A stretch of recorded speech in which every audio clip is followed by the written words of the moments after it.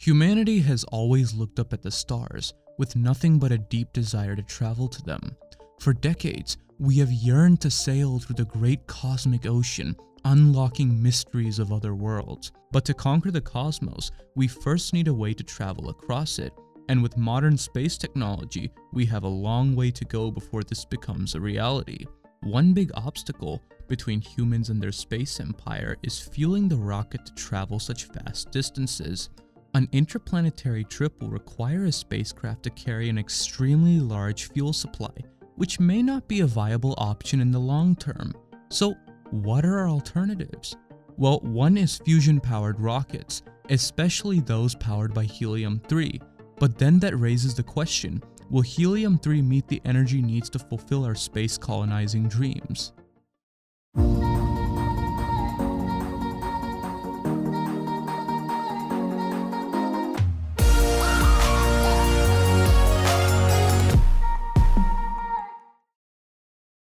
To understand where we currently are, let's take a look at NASA's Artemis 1.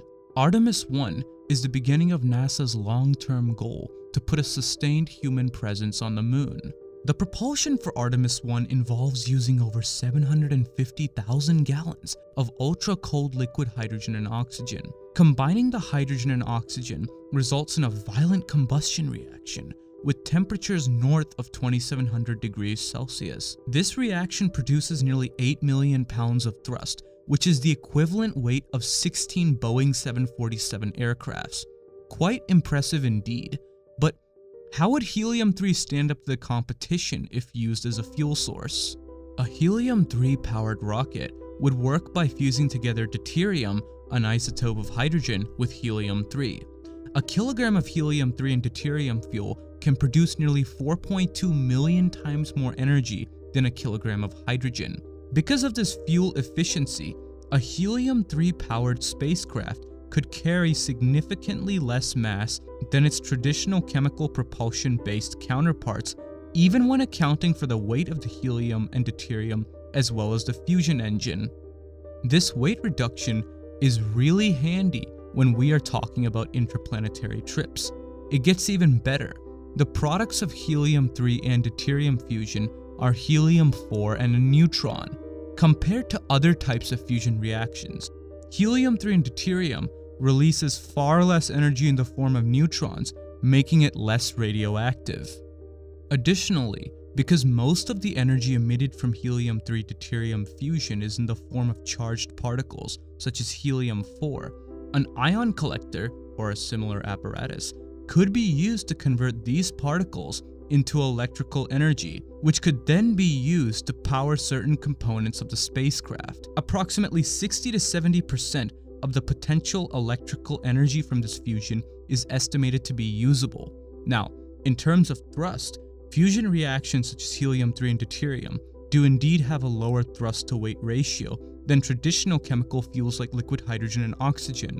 The thrust-to-weight ratio is the ratio of the thrust force of the spacecraft as it accelerates to the weight of the spacecraft itself. A higher thrust-to-weight ratio is more desirable. However, it is also worth mentioning that the exhaust velocity of fusion reactions is far greater than that which is provided by chemically powered means. This means that Helium-3 is far more efficient as a fuel source.